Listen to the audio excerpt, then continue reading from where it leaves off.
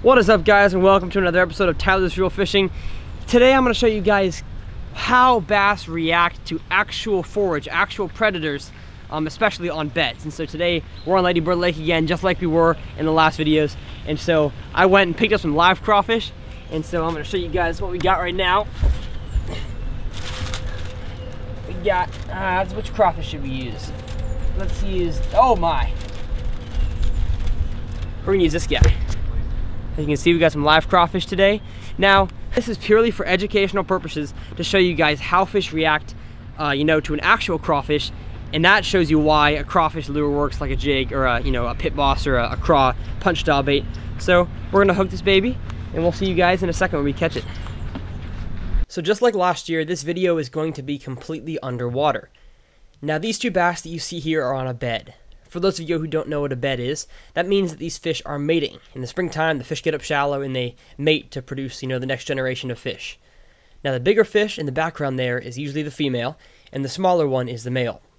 Now, in this shot here, you see my crawfish get dropped into their area, so let's see how they react to it. Now, what you are seeing now is the crawfish on the bed. When a crawfish feels threatened, they'll stick up their claws just like that in a defensive position, to try to scare away whatever predator is trying to eat them.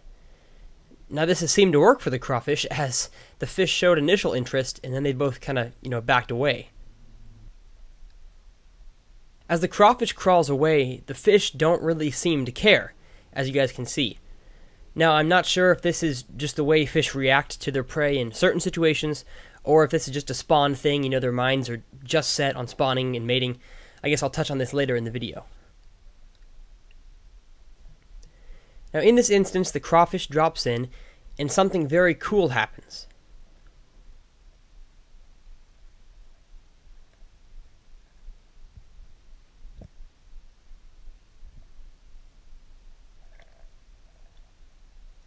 The female immediately takes notice of the crawfish and then charges in.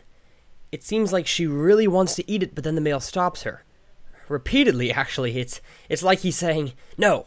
No distractions, we're gonna finish mating, and then you can eat." It's kind of funny, actually. So although these fish here are on a bed, I think that my analysis and tips that I'm giving you guys can kind of help out in other areas of bass fishing.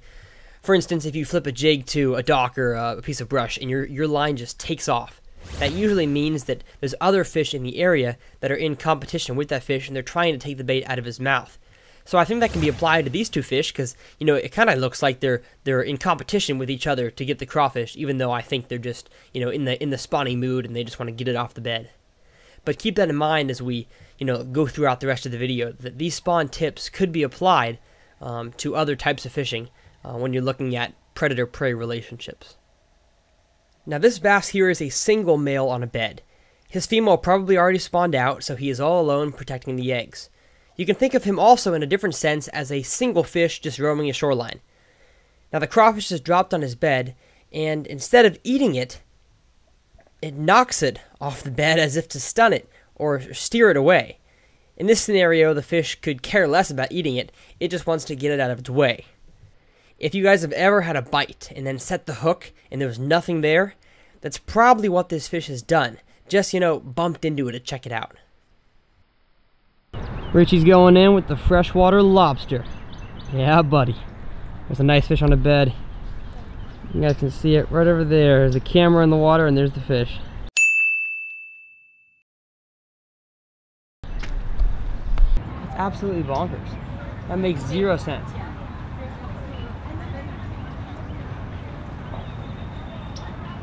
Oh, he did his claws up. Yeah, every time he puts the claws up, the bass just kind of backs away. Dude. I have seriously caught bass and live crawfish before. Maybe in the spawn they have a different mentality. So what you guys are seeing right now is that these fish are actually afraid of the crawfish. The purpose of this video was to kind of show you guys how bass react to their forage, and right now the bass isn't even reacting to it. So I don't know if it's a spawn thing, if they don't even care about crawfish, maybe they only care about sunfish, stuff like that. So, crawfish baits definitely work. But maybe you don't want a realistic crawfish bait on a bed. Maybe you want, a bait like a white tube or a white craw that sticks out. Because obviously when they stick up those claws, that bass gets scared. Watch.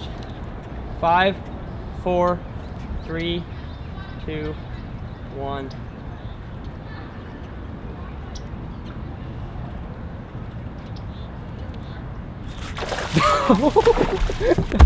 Let's go!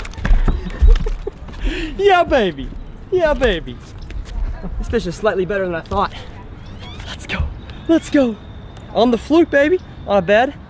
And she sucked it in and out about 4 times, as you guys saw there. Probably show it in slow motion, but good fish on the fluke for sure. Nice. Oh man. Whew. Well guys, I hope you enjoyed the video, and I hope that it taught you something about bass and their prey. I know that this was an experiment done on spawning fish, but I think the things that we saw can be applied to regular bass as well. You know, crawfish baits definitely work, but you know, what I saw today is that maybe during the spawn is not the best times to use them. So let me know what you guys think in the comments below. I really want to hear y'all's analysis. Until next time, keep it real, bros.